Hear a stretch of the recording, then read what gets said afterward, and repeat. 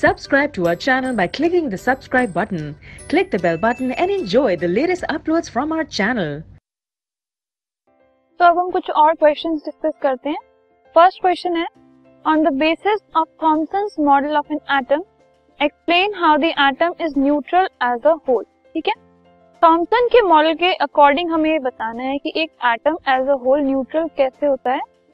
तो according to Thomson's model of an atom, Thompson ने जो मॉडल दिया था एटम का, उसमें उन्होंने कहा था कि एक एटम जो है वो एक बॉल या फिर एक स्फीयर की तरह है जिसमें पॉजिटिव चार्ज है, मतलब एक पॉजिटिव चार्ज की बॉल की तरह एक एटम, और उसमें नेगेटिवली चार्ज पार्टिकल्स जो होते हैं, मतलब जो इलेक्ट्रॉन्स होते हैं, वो एम्बेडेड होते हैं.